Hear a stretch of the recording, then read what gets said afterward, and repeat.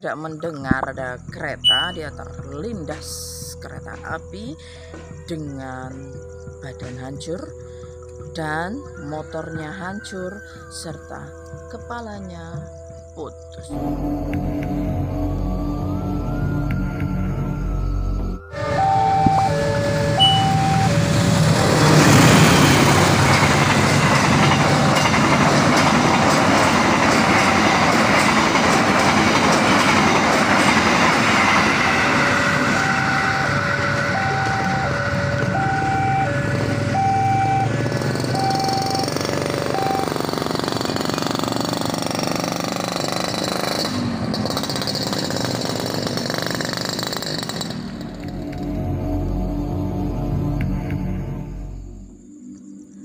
Assalamualaikum, jumpa lagi di channel Triatenov.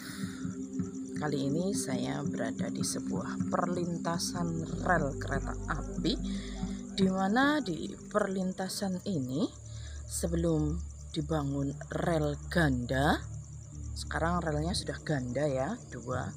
Dulu waktu relnya masih satu, ada sempat terjadi sebuah tragedi ya, dimana pintu rel ini palang pintunya rusak, jadi tidak dapat ditutup. Dan waktu itu pos penjagaan ini belum ada, jadi pos penjagaannya sebelah barat sekitar 700 meter dari sini. Dan waktu itu masih menggunakan dari sana ya, jadi menutupnya itu dari sana, nutup pintunya ini. Dan waktu itu rusak, dan ada seorang pelajar umur sekitar 17 tahun habis belajar kelompok di rumah temannya sekitar pukul 8 malam. Dia pulang menuju ke sini dari sebelah sana. Dia bersama temannya dua. Temannya dengan sepeda motor lain berboncengan, dan dia naik motor sendiri. Dan waktu itu dia menerima telepon dengan menggunakan headset dan lewat sini. Posisinya waktu itu pintunya rusak, jadi tidak dapat ditutup.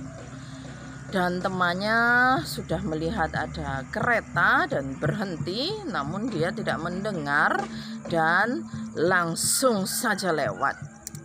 Dan akhirnya karena tidak mendengar ada kereta, dia terlindas kereta api dengan badan hancur dan motornya hancur serta kepalanya putus.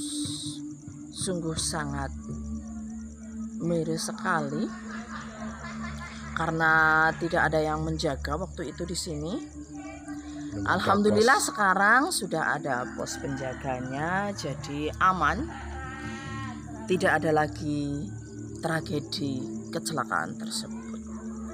Dan menurut penglihatan mata batin saya, korban kecelakaan itu arwahnya ada di perlintasan ini, sering mondar-mandir. Wujudnya ini seperti menyeramkan sekali ya. Dia ini membawa kepalanya, jadi kepalanya kan putus, jadi dia seperti inilah. Dan dia megang kepalanya seperti ini. Dia jalan sana, kadang dari sana ke sini. Dan saat ini arwah itu ada di sebelah saya di sini. Di sini teman-teman Triatenov, dengan berdarah-darah, dan mirisnya lagi, dia ini masih penasaran karena waktu itu dia kan siswa berprestasi ya. Dia ini siswa berprestasi, selalu ranking 1 di sekolahnya. Jadi mau ujian, mau tes, dan dia meninggal. Jadi dia merasa hidupnya ini belum selesai dan masih menjadi arwah penasaran. Kenapa bisa begitu? Bisa saja terjadi karena jalannya ke sana itu, jalan kembali ke tempat roh itu tertutup karena ya bisa saja seperti itu. Dan menurut ceritanya jempol kaki itu baru ditemukan esok paginya di sini, di sekitaran sini. Jadi badannya itu hancur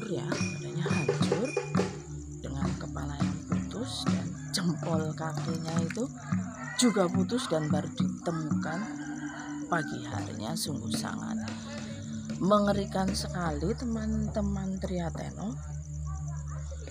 Kejadiannya sekitar jam 8 malam.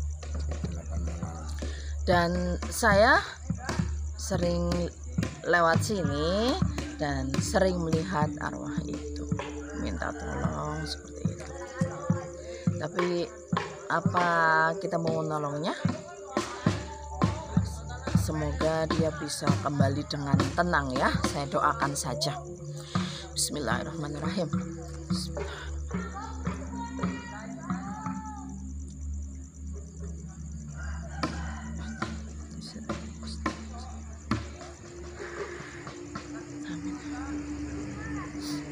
Semoga dengan doa saya sampai ke dia dan dia bisa kembali dengan tenang, arwahnya bisa kembali ke sisi Tuhan Yang Maha Esa dengan tenang tanpa ada beban di dunia ini.